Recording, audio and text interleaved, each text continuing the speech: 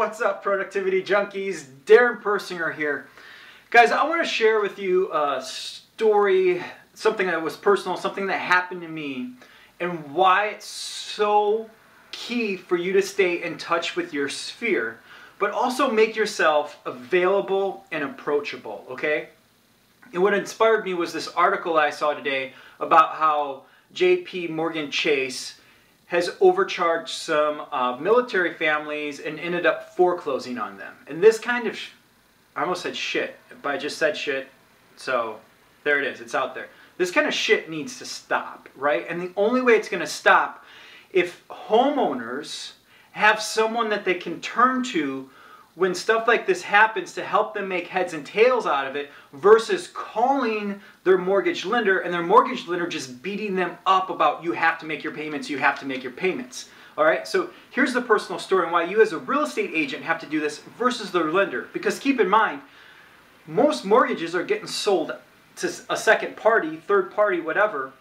So the person, the lender that they did the transaction with isn't in the picture anymore, unless you're a great lender, like my client Dan Keller. What's up, buddy? Those lenders are probably abandoning them anyways and going to look for new transactions versus following up. So whether you're a lender or a real estate agent, you need to follow up. So here's what happened about 4 years ago. I'm at home, my home in Wisconsin Dells, have my mail delivered there, open up my mortgage bill, ready to pay my mortgage, which is normally $450 a month at that time. Not kidding you. That was the mortgage payment that I was making. $450 a month. That mortgage payment went up to $1,200 a month. Why? Because I was on an adjustable rate mortgage. The problem was because I had the mortgage had been sold out to someone else and they adjusted it immediately instead of the 2-year fix that I was on at that time. Okay? Luckily, I called, I argued with them, I had the original contracts, I knew what to do, it went through a process, I had access to the money to make the payment if I had to while I sorted this out. I didn't make that payment for the first 30 days though. I was pissed and I'm like, no, we're going to figure this out, because they were beating me up. Sir, you need to make your payment, otherwise we're going to start foreclosure process. That kind of shit needs to stop. Luckily, I have experience in real estate. I knew what I had to do. I felt comfortable looking at the contracts. I felt comfortable having those conversations because of my experience. But think about the average homeowner. Do they have the experience to do that, or are they just going to feel intimidated and beat up and pressured into making the payment, or throwing their hands up and going into default?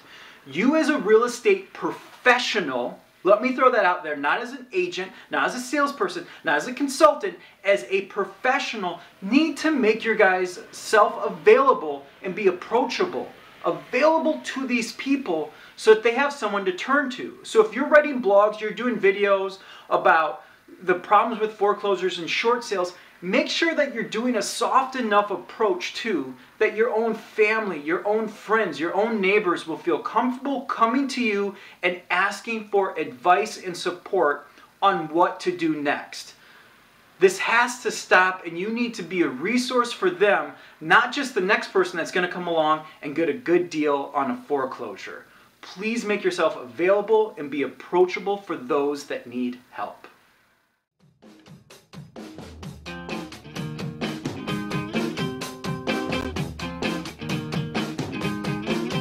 Woo!